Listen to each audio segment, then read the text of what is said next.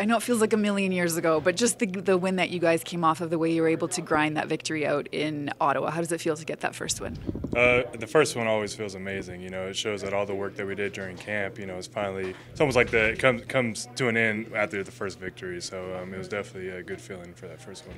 You had a fumble recovery and touchdown. What does it do for your confidence, swagger to make big plays like that this early in the season? Kind of set the tone.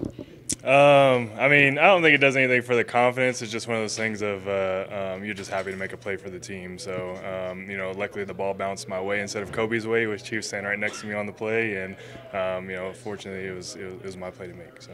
When you see your teammates making plays, though, like that, like Trey had that interception at the end of the game, what does it do for you guys as a group to see kind of your leader stepping up like that? He hadn't had an interception in a while. He was pretty happy to get it. Yeah, when you talk about confidence, I think that builds confidence when everybody's making plays, because it shows as a unit, we're growing together and, everybody's stepping up, making the plays that they need to make.